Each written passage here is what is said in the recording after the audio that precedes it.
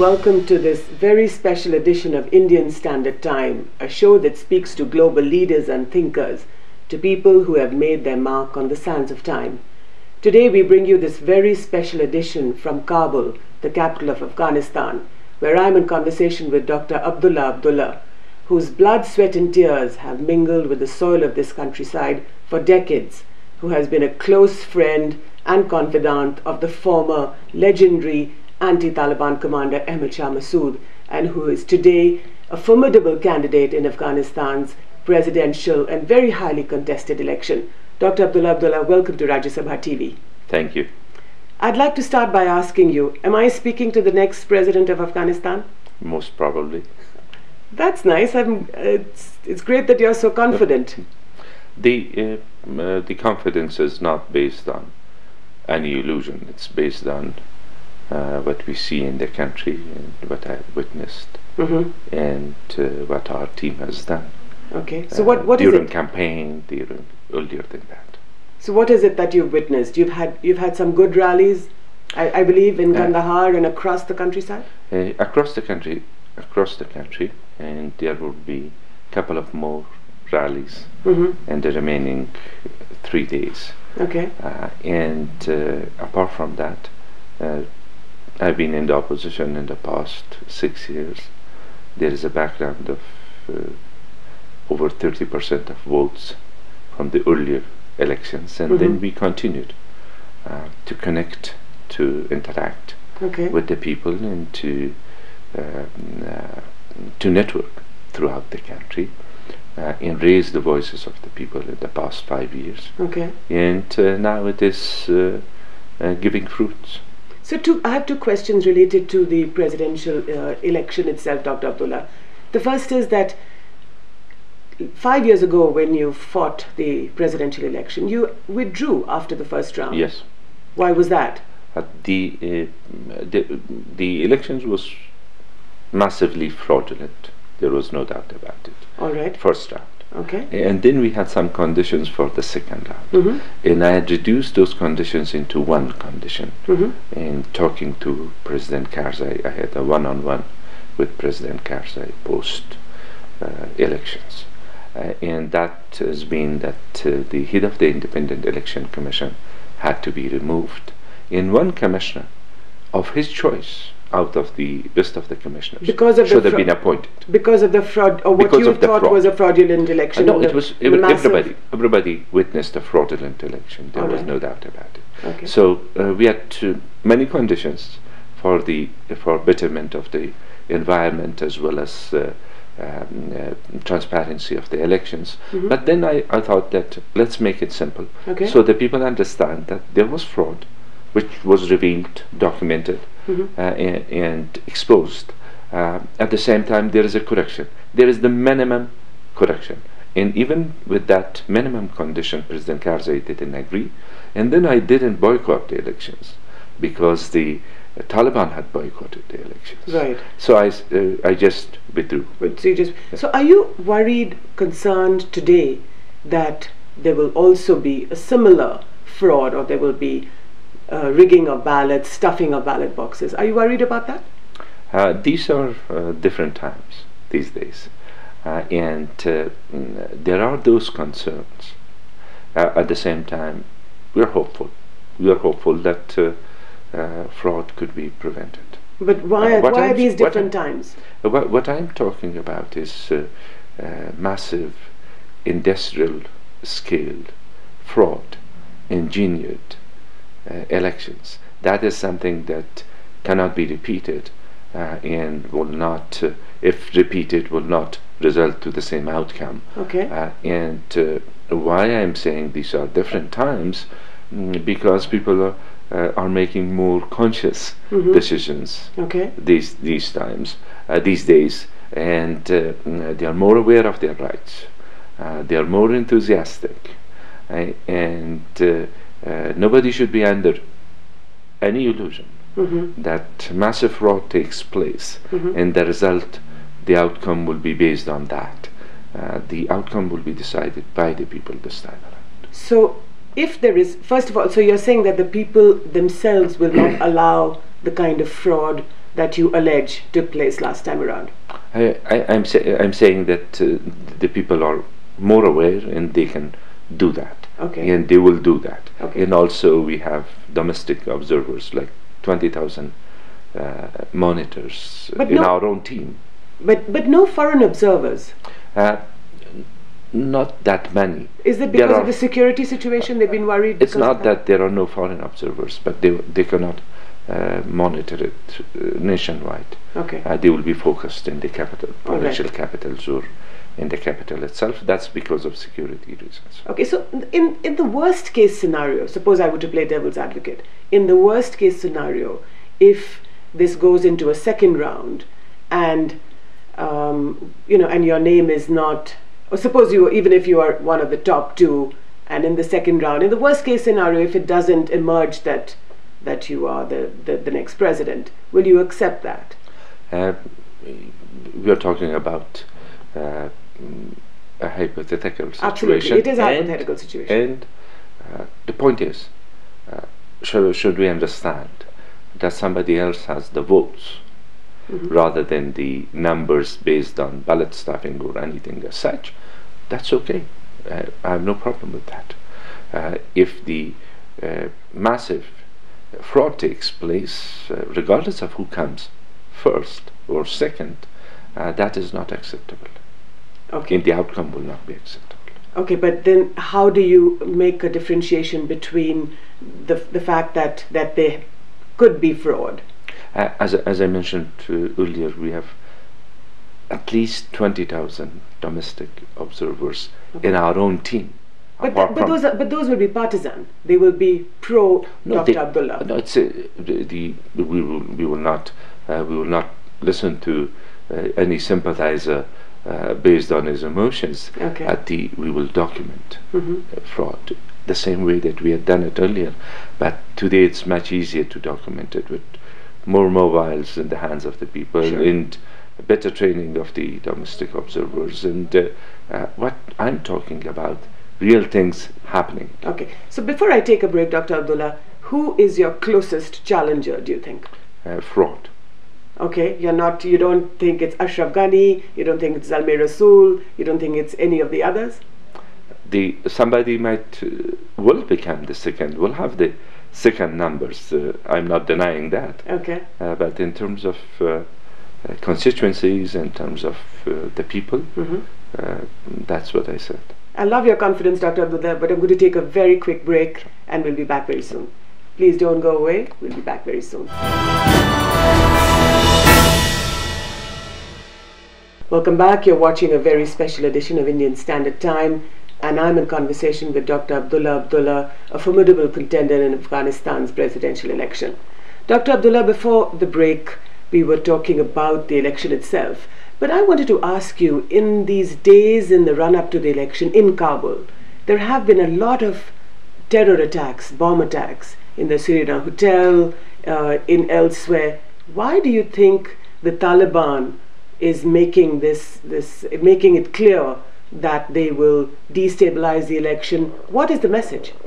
If election is successful, if there is a credible elections, if millions of people participate, that is another message of rejection of Talibanization of the country. Okay. And Taliban will consider it as a defeat, a failure in their own part. So they are trying their best in order to damage the process as much as they can, and they are attacking election workers, the offices. Our own campaign managers have been attacked. Absolutely. Some of your team members have been killed. Team members have been assassinated. So it's very unfortunate, but it's a fact of life.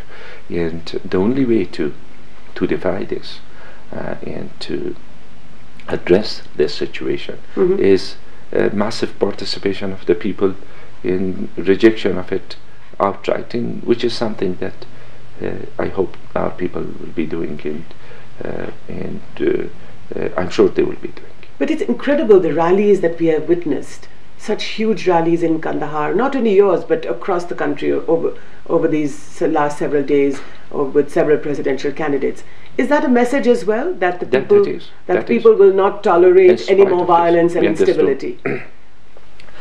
One day before my rally in Kunduz, 8 people were killed through a suicidal attack by the Taliban, and those were our sympathizers. Okay. They had participated in a Burskeshi game ahead of our rally next day. I see. And then there was a suicidal attack, and my campaign manager skipped, but 8 other people died. And then I was thinking of cancelling that rally next day. The families and friends of those victims, they asked me to continue.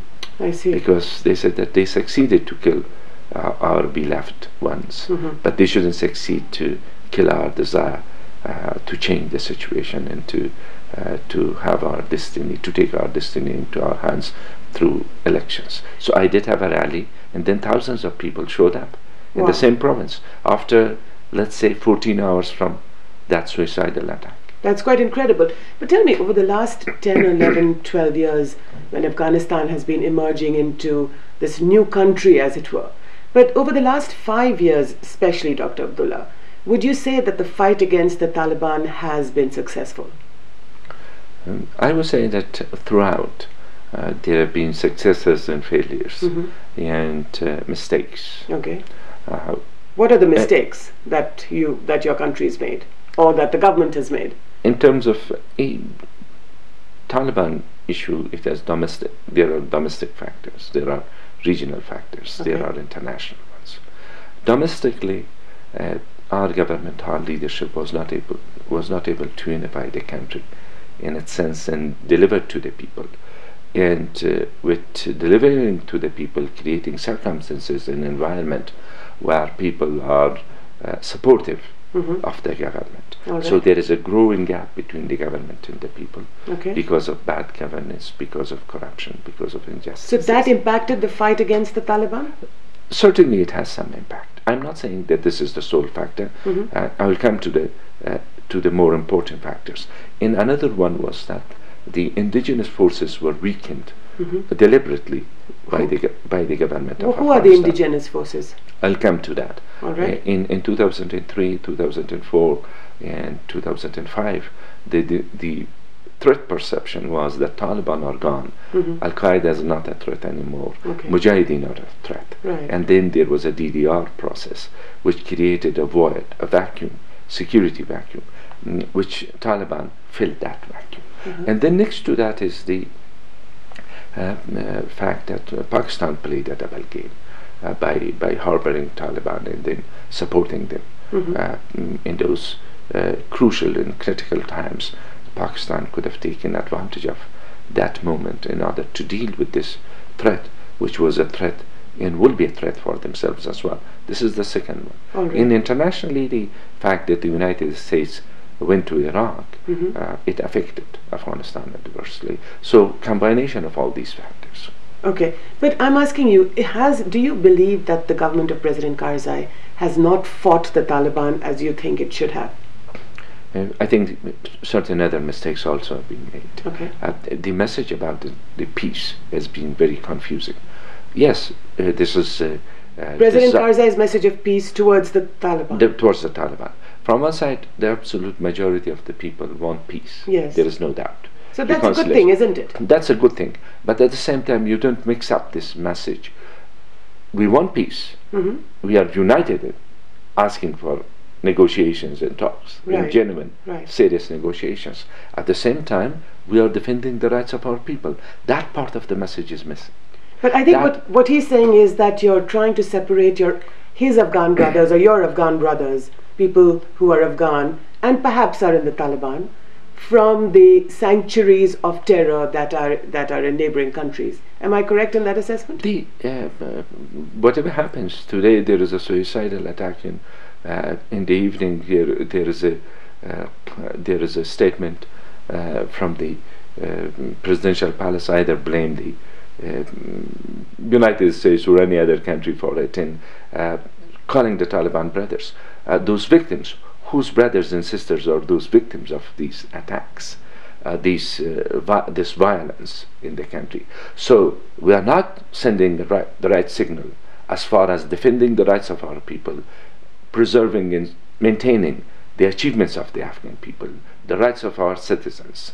That part of the message is missing from the President Karzai's messages. So you're saying that it's a mixed message and that he should be much more clear? Much more clear. Genuine desire for making peace, determination and resolve, defending the rights of our people against those who are making massacres in this country, who are killing innocent people, who want to dismantle the system. At the same time, releasing criminals from the prisons, releasing terrorists without the guarantee that they will not join the battlefield. It's not helping. It's not getting us. So it's a weak message, sending messages from the weak position. Okay. Dr. Abdullah, hold your thought, and I'm going to take a very quick break. Please don't go away. We'll be back very soon. Welcome back. You're watching this very special edition of Indian Standard Time, and I'm in conversation with Dr. Abdullah Abdullah, a formidable candidate in Afghanistan's presidential election. Dr. Abdullah, in one of your earlier comments, you talked about how Pakistan and Pakistan's policy towards Afghanistan could be one of the reasons for the instability inside Afghanistan.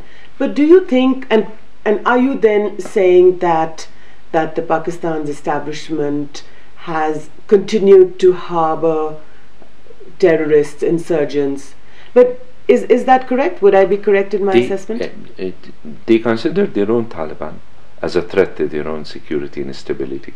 But I think they have not reached to the level of understanding that considering our Taliban, which are of the same brand, as a threat either to their own security or to ours, which is a great misreading of the situation. And we believe, and it has been proved, that the stronger Afghani Taliban are, the stronger will be Pakistani Taliban. The Afghan Taliban is stronger than the Pakistan Taliban? No, I mean, if the Afghani Taliban are stronger, then the Pakistani Taliban will become even more stronger from what they are, because they are helping one another. They are helping one another.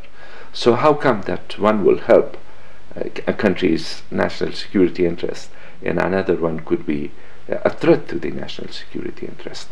This is where we don't think that we have not reached to that understanding. But do you think the Pakistan establishment is also involved in this? Yeah, there are elements, certainly there are elements who are supportive of this idea. But how does the Pakistan government look at your candidature? They have been reaching out to you. What is reaching out? In the sense that they've been saying that Dr. Abdullah is an important presidential candidate and that they must make overtures, because you've been seen in a sense as part of the old Northern Alliance of Ahmad Shah Massoud, a Tajik predominantly of Tajik ethnicity, and I think the Pakistanis feel that they must reach out to leaders who are also non-Pashtun. There is, they say that there is that understanding that they need to be in contact with all the Afghans, and there need to be an understanding of the realities of Afghanistan, that there are certain constituencies in the country which cannot be ignored. They say that. Yes. But even in that, there is a misunderstanding. My ethnicity is being misread once again. In what way? For example, in this country, perhaps elsewhere as well, your ethnicity is being attributed towards your father. Where your father comes from, then you'll be considered as from that part of the country. So my father comes from Kandahar, where I was there yesterday. Yes. And my mother comes from Panjshir, and I'm an Afghan. And first and foremost, I consider myself an Afghan and a Muslim. Yes. And this is my identity. So even that, not only the perception is different, not only in Pakistan but elsewhere as well. But apart from that, we are talking about the country. Sure. We are saying that harboring Taliban in their soil and letting them benefit from their presence there or get support there does not help their interest, let alone ours. Ours is, of course, being threatened. So regardless of their perception about different communities, different political figures, this is the main hurdle. This has been the main hurdle in relations between Afghanistan and Pakistan. But to come back to the question of your ethnicity, you say, of course, your father is from the south, he's from Kandahar, and your mother is from the Panjshir. But there is a perception here in Afghanistan and earlier that you are, because perhaps of your association with Ahmad Shah Massoud, that you're really sort of more Tajik than Pashtun. Is that a fair perception? I have an association with the history of this country, Absolutely. which I'm proud of. Yes. The resistance against the Soviets and the resistance against the Taliban. And then when it came to the political process in Afghanistan, the recent one, post-Bonn agreement, I was one of the main architects of the Bonn process. So I have these three milestones. In my lifetime. This is one, and next to that, there is a sort of elitist idea here in Kabul. Oh, such person belongs to that constituency, he doesn't have support. So my rally is in the south, in the east, in Jalalabad. From Jalalabad to Kandahar has been the biggest, the most energetic, and the most effective ones, and the most conscious participants in it. And our votes will be nationwide. So this argument has suited some people, and while when it comes to the people themselves, to the genuine leaders in those parts of the country, people have gone beyond these thoughts. So your rallies have been bigger than Ashraf Ghani's? Absolutely. In Kandahar, watch it. It's not only that it has been bigger, but it's been energetic. People have had participated there, been there with their presence, while in other rallies people have gathered. They are there, they are silent, they watch, they listen, they go. And bigger than Zalmay Rasool's as well? Who's the... Absolutely, in Kandahar. Okay. In Kandahar, like, if you have time. Sure, a couple of minutes. Watch, no, I mean... Yeah, okay. Watch those films, But do you think Zalmay Rasool, who is a former foreign minister in this government, do you think he is President Karzai's candidate? Absolutely, there is no doubt. So the influence of the president, although the president is saying that he is neutral in this election, which he likely is. Likely is a very sort of remote judgment of what is happening. No, he's supportive of Zalmay Rasool, and he has the right to be supportive of a person. But yes, if your followers ask them to support this person, but nobody has the right to use the state institutions and state apparatus in favor of a candidate. Unfortunately, there are lots of examples of such things happening. Okay, we are running out of time, Dr. Abdullah, but I do want to ask you about the bilateral security agreement with the United States. It has been very contentious in recent months between the Afghan government and the US. What is your position? It needs to be signed. Why? Why is that? We have not reached a level of our security institutions are not in a position at the moment to sustain itself and to be able to deal with the challenges which are ahead of us without support from the United States and the international community as a whole. So we are in need of signing this. It's rather than somebody wishing something for other reasons. It's because of the necessity. In financial assistances to Afghanistan, and a lot more depends on signing of that. So if you become president, the American troops will stay, or would you think that they should leave as many as possible? I think they should stay in the numbers that is needed in order to help our security institutions and help with stabilization of the country. Okay, and just absolutely the last question on India. What do you think India should do, and how do you think this election will impact on relations with India? I think India has been helping Afghanistan throughout in the past. Okay. In the past few years, and also during the resistance against Taliban. As far as India is concerned, don't disengage, continue the good work in helping Afghanistan and helping rehabilitation of Afghanistan and strengthening the political process here. Dr. Abdullah Abdullah, thank you so much for talking to Rajya Sabha TV. I'm afraid we'll have to leave it there. We've been in conversation with Dr. Abdullah Abdullah. Next week we will have yet another global leader or thinker. Till then, goodbye and good luck.